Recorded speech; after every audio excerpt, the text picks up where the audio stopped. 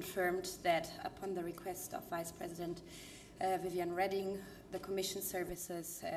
were asked to analyze the situation legally. And the Commission services are in contact with the French authorities to obtain more information on the situation, because you might recall that we had an infringement proceeding following the expulsions made in 2010, because the French authorities had not transposed all the procedural and material safeguards in their French legislation that are in the EU free movement rules.